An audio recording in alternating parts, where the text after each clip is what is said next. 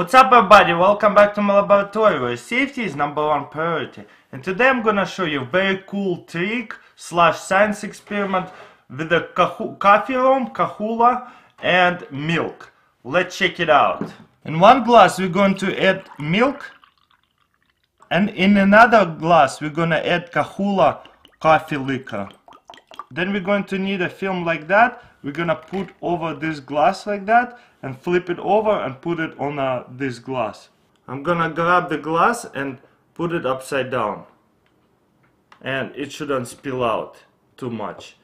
Then carefully put it over this glass. You see what I'm saying? So make sure glass is on top of each other, and then we're gonna make a little slot in between of the glasses. Just a really small one. And see what happens.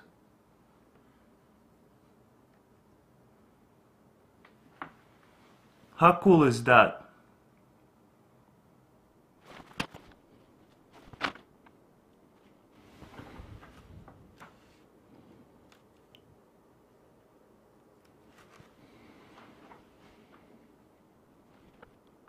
Pretty much milk less dense than the room, so that's what's happening.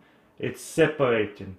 All the milk wanna go up because it's lighter, and all the liquor wants to go down, and they cannot mix together because they are different density.